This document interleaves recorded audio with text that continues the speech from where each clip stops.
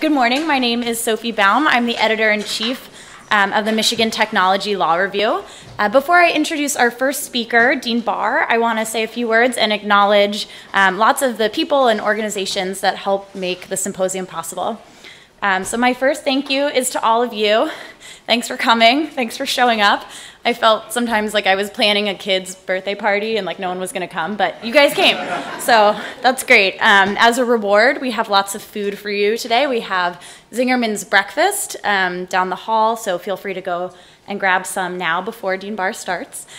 We've got lunch coming, Jerusalem Garden. We've got Washtenaw Dairy, so make sure to stick around all day for that. I also want to thank our sponsors, of course, University of Michigan Ford School of Public Policy and the Center on Finance, Law, and Policy.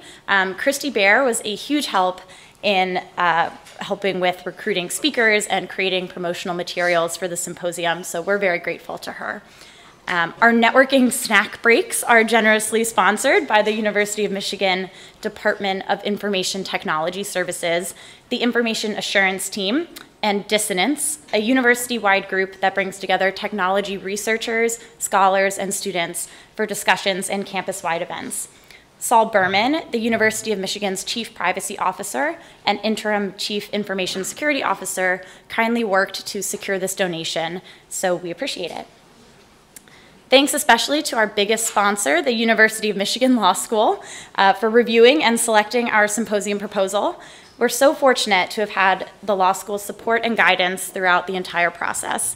Thanks especially to Dean Marti for his leadership, and to Jenny Rickard, who, if you don't know her, is a logistics, like rock star, wizard, queen, all of it. She's great.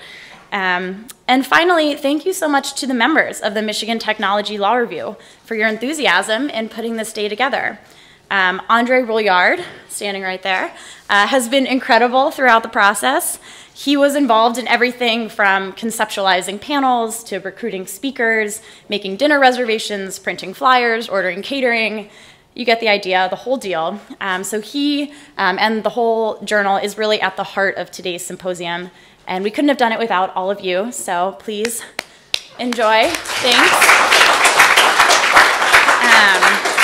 Now, I know you'd all like to get the day started, so I won't talk for too much longer, but I did want to let you know that today is not just a symposium on data privacy and portability in financial technology. That is still a mouthful after all these months. It's also a celebration of our journal's 25th anniversary. And this may not sound like a long time compared to some law reviews, but for a tech journal, it's a pretty big deal. Some of our current members were not even alive when we got off the ground. So I'm thrilled that some of our alumni are here to celebrate with us too. One of them recently sent us a photo from 1996 with a note explaining that the editors shown in the photo were in our first office, which was the IT guy's closet in the library basement. The room had a shower in it because apparently it was originally a makeshift dorm room for the women law students back in the day. So technically our office is still in the basement, but needless to say, we've come a long way. So to celebrate that, I want to remind everyone that there will be a happy hour to mark our anniversary after the symposium. We'll be walking over to Ravens Club downtown after we wrap up here. I'm under strict instructions to say that the event is not technically connected with the symposium, and we are not using any symposium money to fund it. So check on compliance. And without further ado, I'd like to introduce our first speaker, Dean Barr.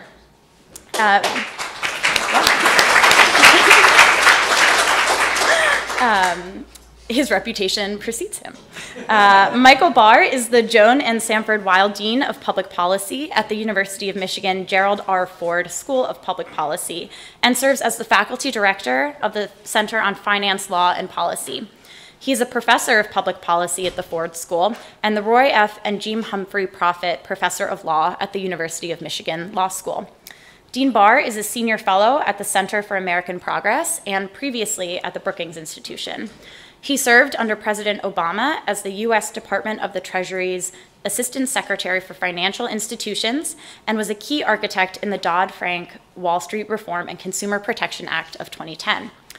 In the Clinton administration, Dean Barr served as special advisor to the president, Deputy Assistant Secretary of the Treasury for Community Development Policy, Special Assistant to the Treasury Secretary, and Special Advisor and Counselor on the Public Planning staff at the State Department. So again, please join me in welcoming Dean Barr.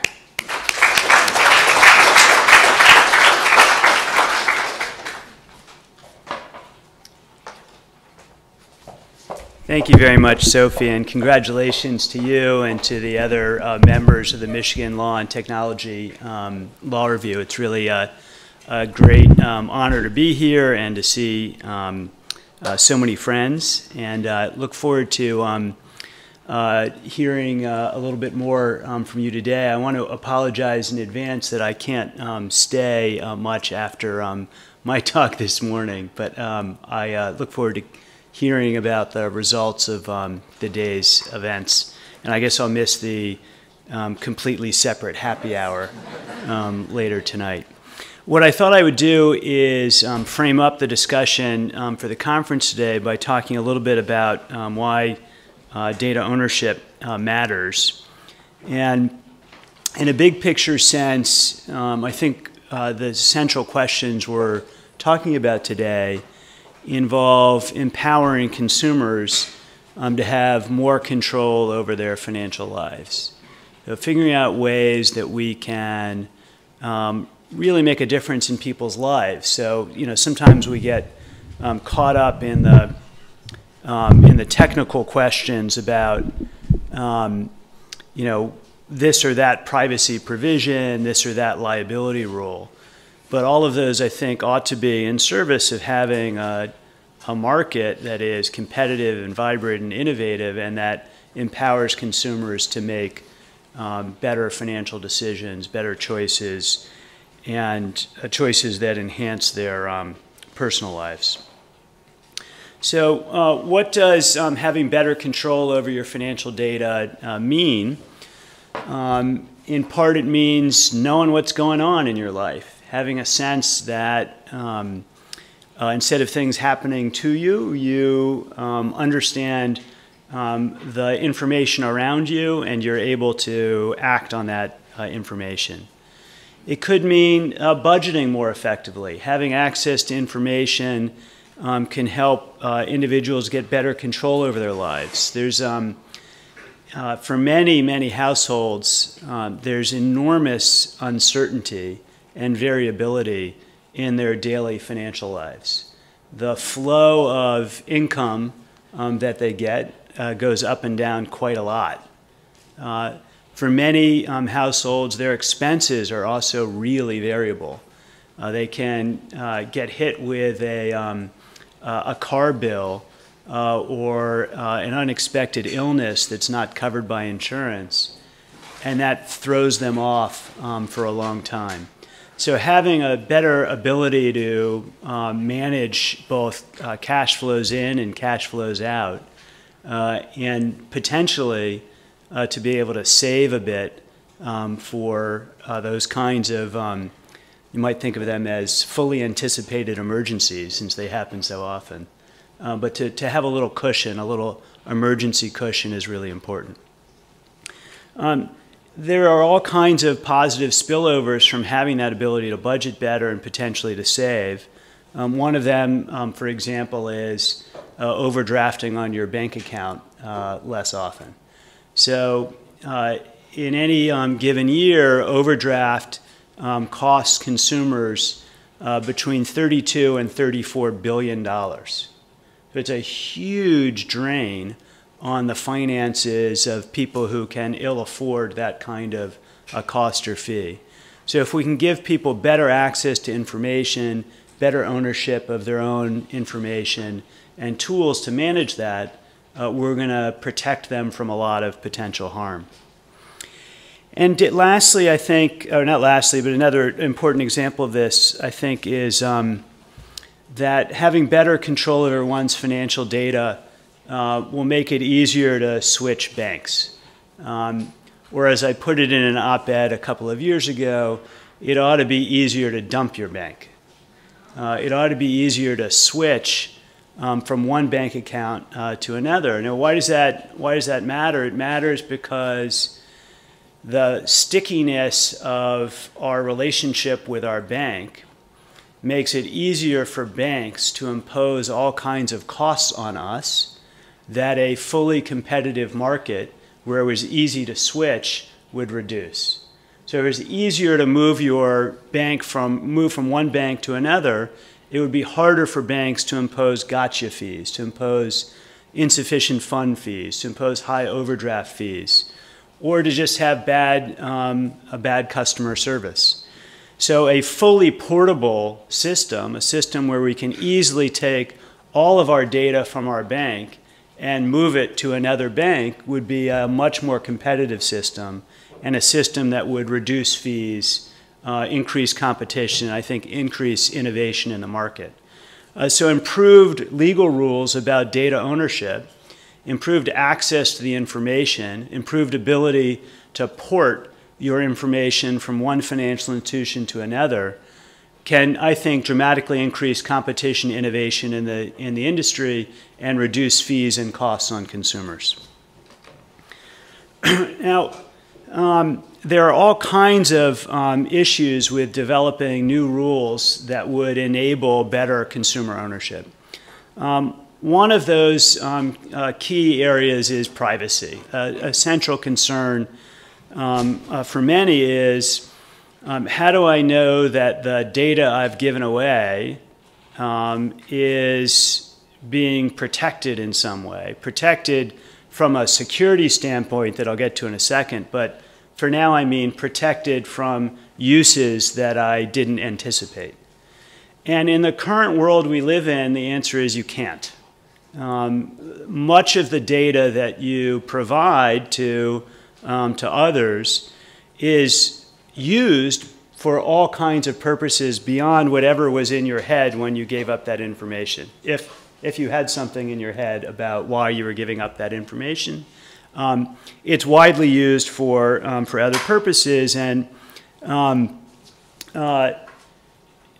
consumers routinely either consent to things they don't fully understand, or are not required in many instances to consent to the use of that personal financial information. So I think that's an important area that needs to get fixed if we're going to have better portability of financial data.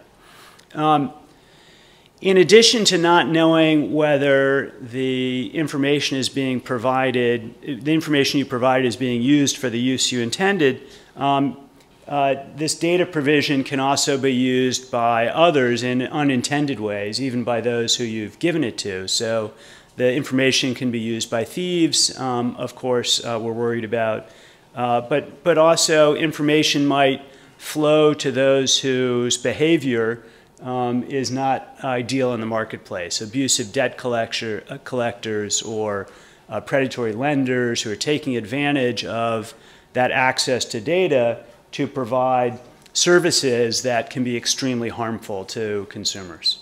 So we're worried about it from that perspective as well. And data ownership also raises really important issues of access and equity. Unsophisticated consumers are more at risk. Low and moderate income consumers are more at risk. Minority communities are more at risk. Women are more at risk than men in having these abuses take place in the marketplace. And I think that raises important issues of equity. And beyond that, many uses of data end up reinforcing problems that already exist in the marketplace. So in many instances, data can be unintentionally reinforcing of problems of lending discrimination. We have this wonderful new system of thinking about how to use big data to expand the pool of people that are lent to. But big data can also lead to reinforcing discrimination in markets. So If you feed into your big data machine a set of information about historical connections, even if the machine is told not to discriminate on the basis of race, the algorithm can end up replicating and reinforcing problems in lending discrimination. So access and equity issues are also extremely important in thinking about who owns data and what it is actually used for. I mentioned that in addition to privacy, we're worried about security. So in addition to worrying about what intended uses are being made of the data, we're also worried about whether the institutions that we're providing data to are themselves secure and can protect our data from illicit use. And there is a wide variety of capacity to protect data in the marketplace today, from institutions who are quite sophisticated and good at it to institutions that are struggling with it. But even institutions that are quite good at it have found themselves subject to significant data breaches that expose our information to illicit use. And that, I think, is a problem that's not going to go away. It's getting worse. The attacks on the financial sector are becoming much more sophisticated and harder to protect against over time. There's also a differential ability among financial institutions to back up their commitment to protect security. So if you're a startup and you happen to have really good security mechanisms, you're really super committed to it, but a data breach nonetheless happens, there's less there to insulate consumers, to protect consumers if something goes wrong. If you're a big institution, you have more capital, you can, at least in theory, recompense individuals who are harmed. I mentioned at the outset that it's often the case that consumers don't really fully understand what they're consenting to, or in some instances are not required to consent at all for the sharing of personal financial information. And this is an issue that countries around the world struggle with, but I think we have to figure out some method for developing more meaningful consent, actual consent that people could, at least in theory, understand, although I'm going to give you a caveat in just a moment. What are some of the kinds of elements that you might think about in thinking about consent? One of them is, perhaps the most obvious, is comprehension. So can we develop ways for articulating what it is that consumers are consenting to in their forms?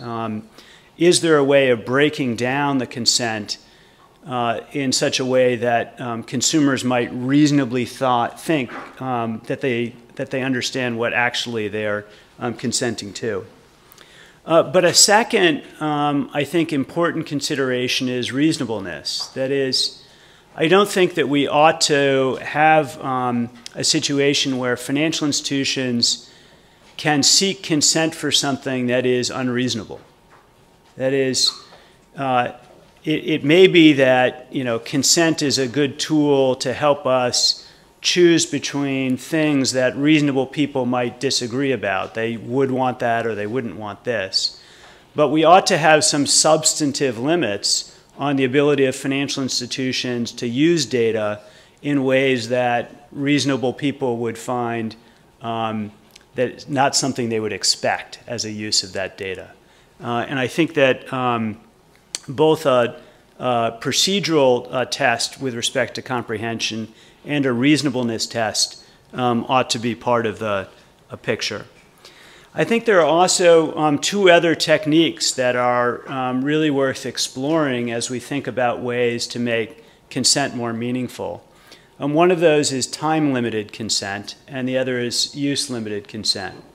So in time-limited consent, I would say permit a financial institution to use my data for the next 2 days to decide whether or not to make me a loan. And the use, the limit there are both time and use. So the time limit is the firm can only use my data for 2 days, and the use limit is for the purpose of deciding whether to make me a loan. So time and use limitations might give us better control over why we're giving our financial information away. It can only be used for a certain time and for a certain purpose. I think that's an important potential tool. And lastly, there are lots of situations in which essentially consumers need to opt out if they don't want to have their information shared. And I think our basic model ought to be always an opt-in model. That is, if the financial institution would like to use, or the provider would like to use your information, that you need to affirmatively say that that is a permissible use of that information. And I think all these techniques would potentially make consent more robust. What are some of the key barriers to making progress in this space of data portability and data ownership? One major concern has been that in many instances banks are really uneager to share the information either with the consumer or with third parties. And you can see this from the bank perspective. A bank is unlikely to want to share information with a third-party provider for really two central reasons. The first central reason is that providing that information to a third party means that that third party might get the customer instead of the bank. So the bank may be giving up revenue for doing so. And the second is that sharing with that third party may open up the bank to concerns about security or privacy violations that will end up with liability at the bank itself. And those two reasons have really slowed data portability in the United States. There's been some progress in this regard with data sharing agreements that are being built one by one with third-party providers and individual financial institutions, but there's no unified framework in the United States for resolving these questions, and that's inhibited the flow and increase in data portability. A second major concern with respect to the sharing of data has to do with problems in liability allocation. So the rules in the United States are quite unclear about how risk is allocated between banks and third-party providers in the event of a data breach. It is often the case that it is the sort of facts and circumstances tests used to decide liability are very difficult to work through, and that lack of clarity on the liability allocation inhibits the sharing of that information. Another key barrier, I think, in this is that there just isn't enough consumer voice at the table in conversations about how to develop the rules for data portability, how to share information between banks and third-party providers. There isn't enough, even in the conversations that have happened that are advancing the ball on between third-party providers and banks. There's insufficient attention to having consumer voice at the table in those decisions. Consumer groups, community groups, state AGs, and others who might be able to provide a perspective that is a consumer-focused, human-centered focused approach, not one focused on just the question about the way in which the financial sector gets together on this. If you think about these kinds of barriers, another significant issue is the wide variation in the ability of different kinds of financial sector firms to adapt to technology changes. So one of the things that has slowed the adoption of more efficient rules in the marketplace with respect to technology is that small banks and small credit unions are not well positioned currently to take advantage of those advances in technology. And because they're not well positioned to take advantage of them, the small banks and credit unions oppose efforts to develop these broad-based rules. So there's both a technical problem with small banks and credit unions not being able to access the technology, and a political problem in that it slows the adoption of more efficient rules. For example, on good funds availability. We have still today in 2019, banks and thrifts and credit unions can sit on your funds and earn the float from them and not provide instant access to funds, even though technologically we have the capacity to deliver on that today in the United States. And a primary reason that good funds availability rules permit that kind of flexibility is because of this problem of differential access to technology among big and small firms in the United States. So a central, both political and technological problem. As you're going to hear about later today, there are lots of other countries who have made progress on these sets of issues. None of them perfect, all of them involving significant questions about trade-offs among different values. But just to give a flavor, obviously you're going to hear quite a bit about GDPR in the European Union and the framework for privacy in that law. There's been a huge progress in the developing world, and I'll just give a couple examples. In India, India developed something they call the India Stack, which is a set of rules designed to promote access and equity and privacy and security in the Indian financial context. And a core element of that was the development of a national ID program called Aadhaar, a unique ID that is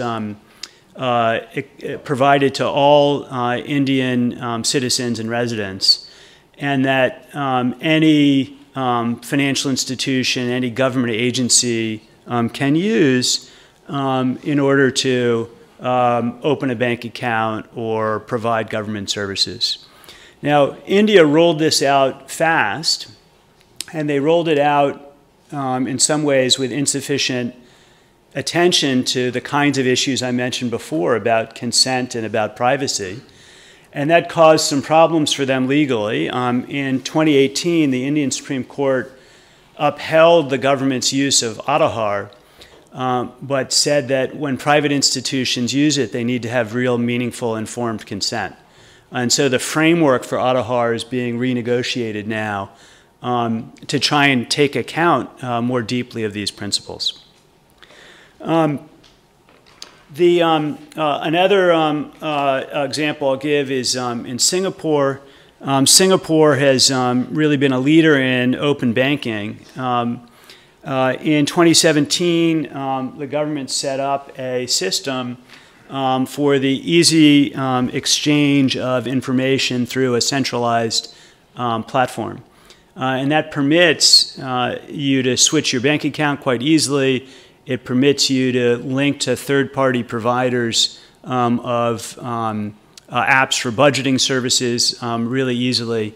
And the framework, that centralized platform, has really been, I think, an important model.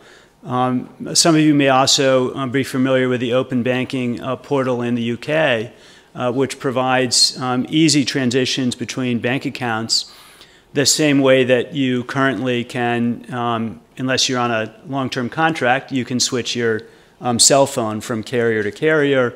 You can keep your cell phone number, and we're not worried that you're switching from AT&T to Sprint, although you might worry for other reasons. But we don't have anything similar in the United States for switching your bank, even though it ought to be just as easy. We've made it extremely hard to do. So what are some of the potential paths forward? One of them is the Consumer Financial Protection Bureau's authority under Section 1033 of the Dodd-Frank Act. So back when I was in Washington working on Dodd-Frank, we included a provision in the Consumer Financial Protection Bureau's authorities that gives consumers the right to have access to information about their bank account data and usage in a machine-readable format. And that provision we put in there to enhance competition in the marketplace, to give consumers greater control over their financial data. You know, at the time it was not really, maybe we did too many controversial things in Dodd-Frank, because at the time it wasn't really noticed. But now that the dust has settled a bit on that, 1033 could provide a significant path, not a full path, not addressing all the issues that I've described, but a significant path forward to give consumers better control over their financial data. I would hope that the CFPB would move forward on implementing it. I think more broadly, we could develop in the United States a really comprehensive framework for data sharing with an open banking platform, with an independent entity or existing entity given the authority to oversee it, and with clear rules being established for privacy, for security, for consent, for liability, and for consumer protection. And I think that kind of comprehensive framework would let us move forward in a way that truly enhances consumers' ability to own their own financial data, to use that data, and to, as I suggested at the outside, empower consumers to have more control over their financial lives, which I think is the core goal. So with that, I'm going to skip all these things. With that, let me just say it's really been a pleasure to be with you this morning. I think we have time perhaps for a few questions, which I'd be happy to take. So thank you very much.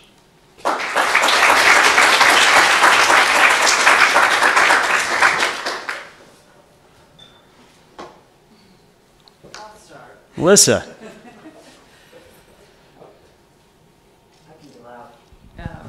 That was great, Michael. Melissa Coide.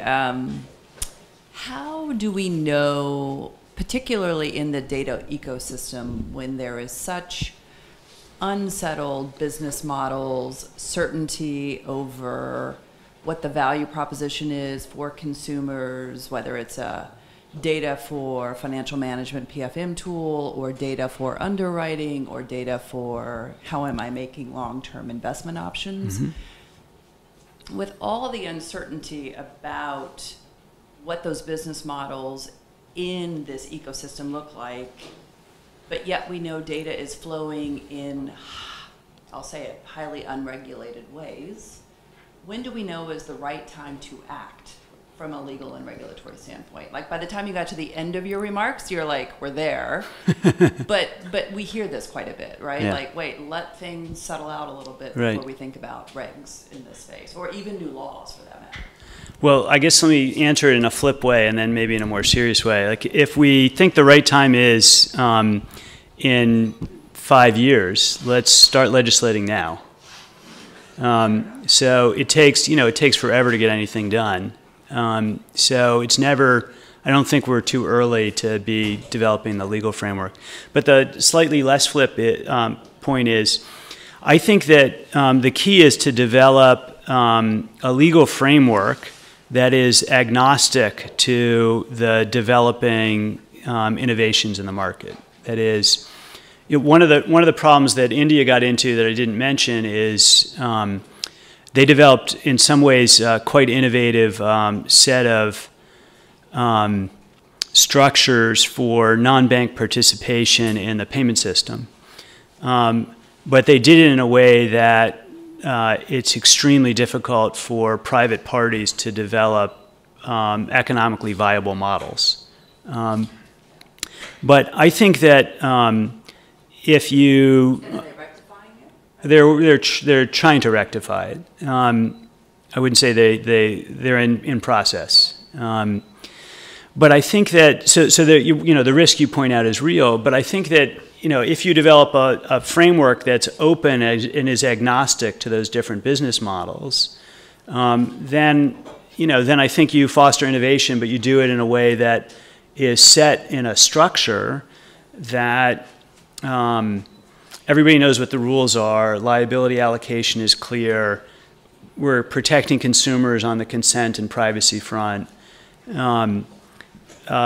So I think having that framework in place in advance actually helps people innovate. You innovate around a uniform a system, and you do it in a way that is consumer-centered. That is, let's start from the proposition that what we're trying to do is empower consumers to have better control over their financial lives, and then let companies innovate on the basis of that principle. So that's what I would say. Yeah. Is as easy to do as it is to say? No, I'll bring up a question which is ill-formed because I never thought of it until you put up a slide.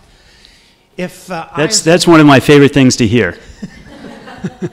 Makes the slide worthwhile, or it indicated how ignorant I am. Not sure which it is. If we say consumer-centric is, I own my data, and I can prevent you, my lender, from using it for more than 2 days, or for any reason other than to decide whether to lend to me or not, does it exclude other things that might have systematic consumer benefits? For example, being able to audit the quality of loan portfolios. If that data goes away, how do you know whether the decisions were good? Or in the age supposedly of information allowing us to correct errors, if we don't have that information on hand, how do we learn anything new? Like, for example, it's not true that you shouldn't lend to people in this neighborhood because we've learned differently. Right. So you might have consumer protection at my level, but systematically, maybe it goes the other way. Yeah. So that's a terrific question and demonstrates that you're not, in fact, ignorant, Eric, which is not shocking to me. So absolutely. So it may be that the principle we enunciate, at a broad level is time and use limited consent, but we have provisions that are broadly beneficial to consumers where we say, but yes, of course, you can also use it for the following purposes. So a classic is information maintained in a credit bureau for the purposes of establishing both the individual's creditworthiness and for developing the kind of broader sense of market-wide information that provides positive externalities to everybody. Or, as you suggest, for purposes of regulatory auditing for issues of fair lending or discrimination. So the kind of broad principle that I enunciated would then need a set of clarifying limitations that suggest when there are positive externalities to the market as a whole, that information might be used for that additional purpose. But it kind of flips it on its head. So instead of saying, as we do, not entirely today, but our starting framework is if you get consent, you can use it for anything. And that also has some positive spillovers. We would say, what are the positive spillovers? And then you can use it for those things. In areas where there are positive spillovers that are largely private, you can imagine different models. So obviously, today, many apps and technology in the world, from Facebook, on, use the fact that we've provided data to it to generate the revenue that supports the free app. And that's a private business model. We could have a different kind of model where we said, no, actually, it's a pay-per-use, it's micropayments, it's not a free app with our own data being the revenue generator. But those sets of questions, I think, are different from the kinds that you're raising, which are really about broad public goods provision. Dick. Michael, you said it's time to start legislating now. We operate in a federal system with state and local, municipal, and federal governments, as you and I are all familiar with. Where should we start? And how do we reconcile, in our own American house, the conflicts that might arise between or among those various branches of government? And then more broadly, when we think about, culturally, it does appear that Europe has a different approach and a different view of not just privacy, but as you started your talk, about ownership and who owns it.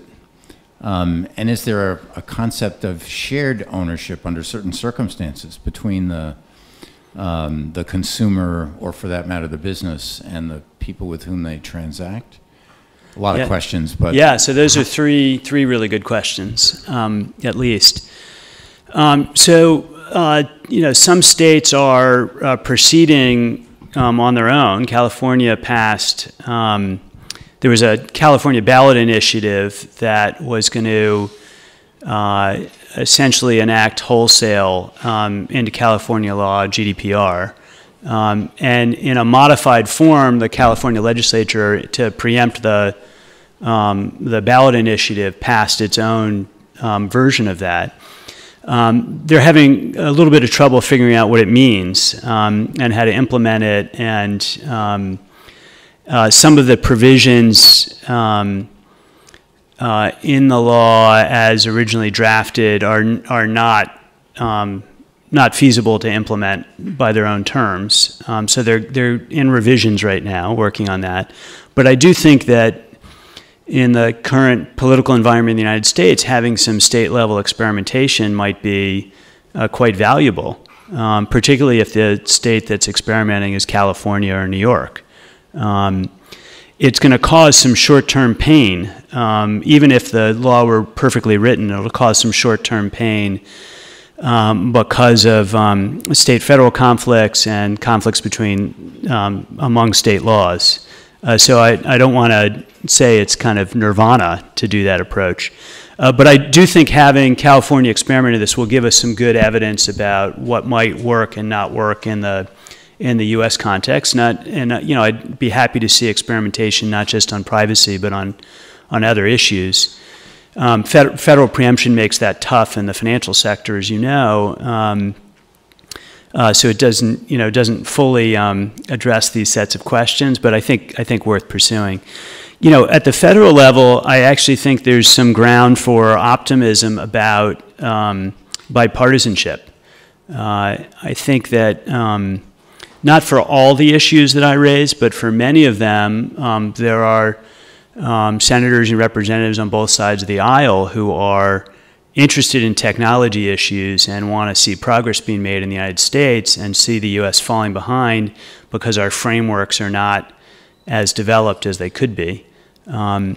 So you have, for example, Representative McHenry in the House has been a longtime supporter of technological innovation, Senator Peters from Michigan. So I could see, bipartisan work in trying to make progress on these efforts at the federal level. Your last question is really about culture, different cultural norms across the world, and I totally agree with you. I didn't mean to suggest that we should have the same privacy balancing as the UK or India or Singapore or the EU, all of which have made different choices from each other. Just that we need to be much more serious about the choices that we've made, and I don't think that we've really addressed in any deep way what our own privacy values are. So I'd like us to do that and then embody that in a coherent set of rules that then will foster innovation in the financial markets. Can you indulge me in a second Sure. question, or maybe a fourth? It's up to Sophie. Sorry. Our credit bureaus are a source of misinformation often because they sort of take as given the information that they collect and don't really validate it, and that's the source of a lot of heartburn for consumers who are denied credit or for other reasons. Is there a legal remedy for that? Is there some kind of a policy that we could think about that would make that more consumer friendly? Yeah, there's actually now enough authority that they could be better regulated. So both through individual error resolution procedures, but more importantly through the CFPB's ability to provide oversight with respect to their activities. And I would love to see the CFPB, expand its activities in that space and try and, as you suggest, clean up some pretty bad practices. Even with greater, supervision, it's super hard for us to make progress because consumers don't really know what's going on in that space. So unless something goes horribly wrong in their personal financial lives because of it, you're not going to see those things rise enough to the top. So you see the tail edge of really bad practices and really bad errors that cause harm, and less focused on the kind of underlying question about whether the quality of the data is adequate, and less attention to issues of fairness and equity, except at the level of extreme harm.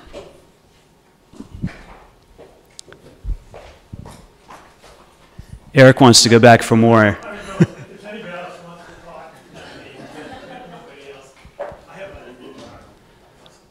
Our students are not usually this shy. Don't be shy.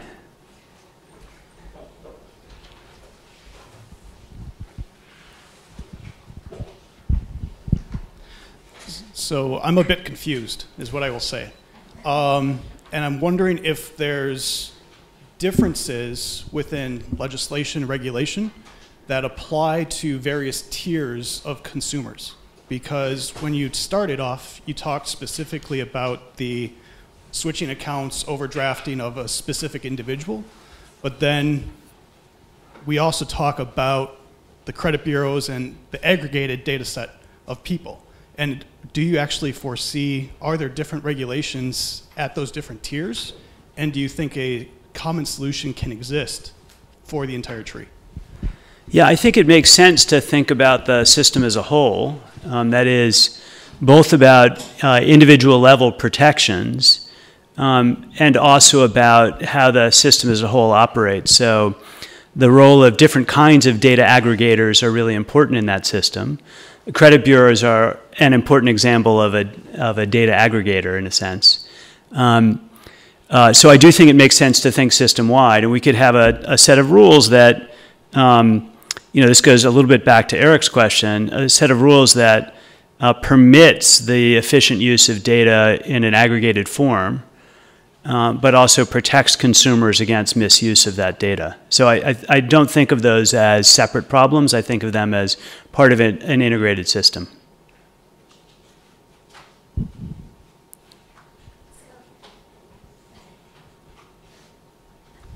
Can you say a little bit about cybersecurity? Part of what scares the crap out of me about India's digital identifier is the fact that it's linked to your biometrics.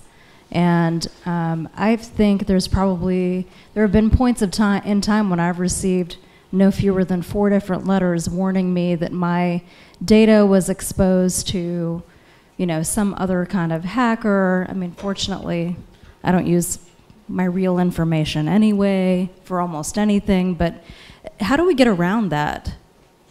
Well, for those of you who don't know, that's Christy Baer, who is the director of the Center on Finance, Law, and Policy, and does a lot of work for me, and I'm really grateful.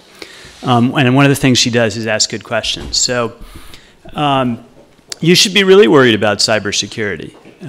You should be more worried about it today than you were yesterday. and the techniques for detection of cybersecurity have advanced, but the techniques for doing the cybersecurity have advanced in many ways faster, and it's kind of a race. I also think there are particular problems with biometrics being used for identification because once your biometrics are stolen, that's it. There's nothing left. You can't, despite all the kind of James Bond movies, people don't go around, sanding off their fingers and replacing their eyeballs to change their biometric identity. So that's quite concerning in lots of levels. There are new techniques being used, being developed right now that are much more protective of individual identity. They're not really being deployed in the market yet, but there are techniques that permit, through advanced computational technique, permit an outside entity to perform calculations on encrypted data without decrypting the data first. And those techniques will eventually permit us to have our identity in an encrypted form on our person, in our phone, and to let an outside lender decide whether to provide credit to us looking at that encrypted data in a masked form. And that will eventually be, I think, a more robust form of protection. There's also, at a company-wide level, advances in cybersecurity protection that shift the way in which an entity connects to the internet, connects to the market, and slowly changes the nature of those connections in such a way that outside attackers can't tell that the network connection is changing, but they can't access it as readily. And those two kinds of techniques, I think are important advances in cybersecurity protection that, buy us some more time to maybe get ahead of cyber attacks. But this problem isn't going away, and the sort of arms race in this is going to continue. And the kinds of techniques people are developing are not, foolproof techniques. So you should be worried. But there's not really an answer to that fully unless you completely get off the grid. And there are some people in our society who have chosen to do that for that and other reasons having to do with their own personal ideologies. But it's pretty hard to do in a modern economy. Impossible to do really in a modern economy. I think we probably have time for one more question. So who is very confident that they have the best question? Okay, we can do two. We can do two more. We'll go over here first. Thank you, Mike. So in my past life at the CFPB, or BCFP as they are called these days. And we're back to CFPB. They haven't changed the logo yet, actually. If you go to the headquarters, still BCFP and the ugly brown color. Anyway, so you have talked a lot about privacy issues, but I think some of the, I guess, when you talk to aggregators and the banks, when the conversation sort of break down is when the liability question comes into play, right? So who's really, Christy asked a question about security. So we all know no matter how good your security is, at some point it will be breached. And you probably have been breached before you even realize it. So what are our thoughts on how the liability should be allocated among different parties? And you talk about consumers in control, but the consumer, frankly, I don't want to bear any responsibilities, right? If I give you my data, it's your job to keep it, to safeguard it. And if there's a breach, I'm going to hold you responsible. And reasonably, I think the banks will say, hey, we are always sort of, the last stop. So if anything goes wrong, we're on hook for it. And now, what kind of ability do I have to go after the third party or fourth party or fifth party, which, at least at this point, when data is breached, we don't even know who the source is. My second question is really sort of follow up on the conversation about the data quality or, the CRA. So do you think the aggregator should be regulated or supervised as a CRA? If so, what do you think of the responsibilities of the furnishers, right? So I remember, at a meeting with a very large bank, that was after the election, of course, so the attitude has changed. So the pushback was, if you made us a furnisher, we're going to stop sharing the data through the third party to customers. So I think that's just a question for, I don't know if the new CFPB leadership is willing to take on that the challenge. Yeah, I mean the two issues you raised are brutally hard, and really at the core of fights currently about how to make progress in this space. Not surprisingly. So I think we're going to have to end up with a set of clear liability rules, and I think that at the end of the day, those are likely to fall on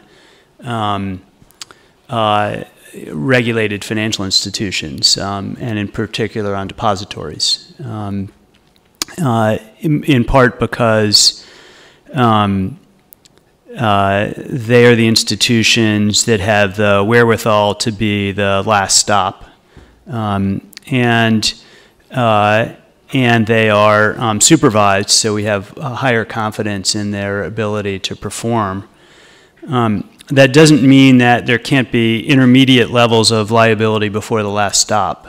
So we might have loss allocation rules that start with that principle, but permit recovery from third parties where there's either fault or where we want to distribute the costs of the compliance system. So I can imagine a system where sort of at the first order level, we're relying on supervised financial institutions for liability, and in a secondary level, we're permitting putback to the vendor. With respect to the furnishing question, I think it's basically the same set of issues. That is, we want aggregation to occur, but we want it to be accurate. How do you do that? Well, you encourage the most provision of information, but then you have some set of rules about the